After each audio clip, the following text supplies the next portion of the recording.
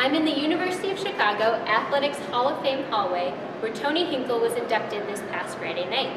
Tony Hinkle was a University of Chicago grad who coached at Butler University for about 45 years and was a legendary figure.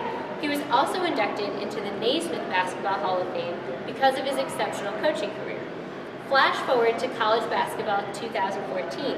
The University of Chicago men's basketball team opens up its season this Saturday in an exhibition game against Butler in the Tony Hinkle Fieldhouse. Yes, that is the Division I Butler University of the Big East Conference, who's been all over your March Madness brackets the past few years, including a national championship appearance against Duke in 2010. Now, I'll throw in another piece of the puzzle. How did Chicago get this game? Boston Celtics head coach Brad Stevens used to coach the Butler Bulldogs a few years ago when UChicago had originally scheduled this matchup. Now, Coach McGrath and Coach Stevens both went to DePauw University around the same time. So that game never occurred until now, when all the history has come together. And I had the opportunity to talk to Coach McGrath about this game at practice this afternoon. All right, Coach, you're going in to play a great team, Butler. What do you want to get out of this game?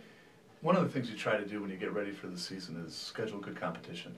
And you know, hopefully our kids will have fun with it, but hopefully by playing against better competition, we'll be more prepared to play the teams that we have to do once it's not exhibition and the scores actually really count.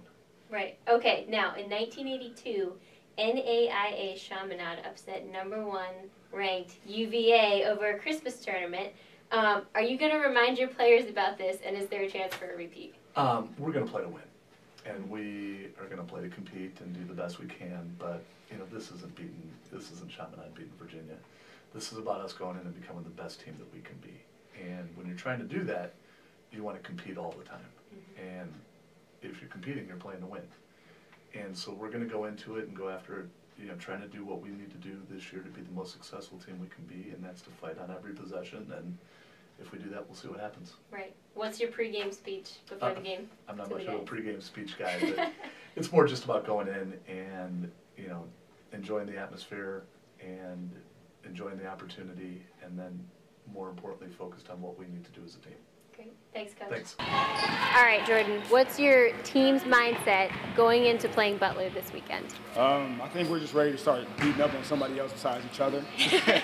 We're definitely excited, and we're just going to play hard and hope for the best. All right, Nate, how excited are you to get to play such a good opponent? I mean, we're really excited about it. We've had a really good 2 weeks of practice now, and like you said, we're ready to just play someone else at this point, so I think it's a good game we're looking forward to. All right, good luck, guys. Thank you.